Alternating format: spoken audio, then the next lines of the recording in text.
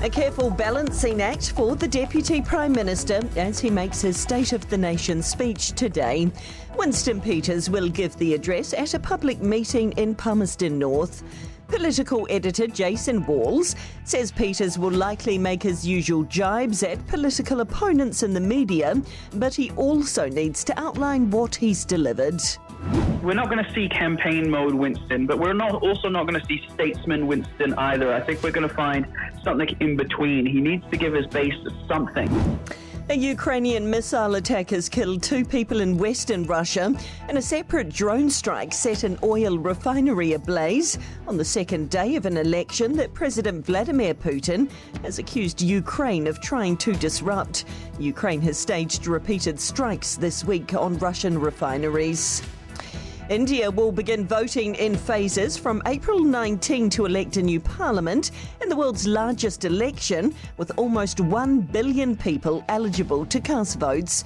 The election pits two-term Prime Minister Narendra Modi against a bickering alliance of 24 opposition parties. Surveys suggest a comfortable win for Modi, which would make the 73-year-old just the second Prime Minister to win a third straight term. Psychological trauma, starvation and disease are causing relentless mental harm to Gaza's children. Save the Children has released a new report revealing a downward spiral of fear, anxiety, impaired eating and sleeping, as well as behaviour problems. Advocacy Director Jackie Southey says parents themselves are suffering extreme trauma and distress and are struggling to maintain any sense of normal. There's barely any medical services to support physical injury, so the mental injuries on top of those are just not being treated. Australians in the Northern Territory and Queensland are bracing for tropical cyclone Megan. Heavy rain, flash flooding and strong wind are expected as it approaches. It's expected to become a Category 3 storm by tonight before it makes landfall tomorrow.